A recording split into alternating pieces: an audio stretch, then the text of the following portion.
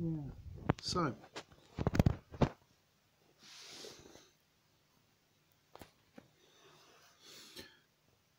second coat of awful enamel paint. Still not convinced about enamel, but apparently that's what it's got to be done. It's looking a bit better with the enamel, with the second coat. I mean,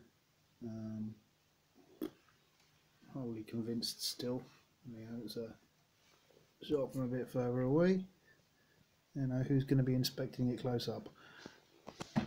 Done in here with a similar thing. I don't know, undercoat on that one. Not sure the stickers are matching up with the colour, but we'll give it a chance to dry.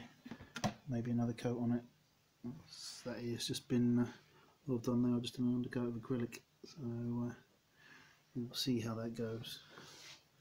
But I don't know. Not 100% convinced, but we'll see. I'll probably be taking the whole helmet apart next week again, or at the weekend, to put it back together again.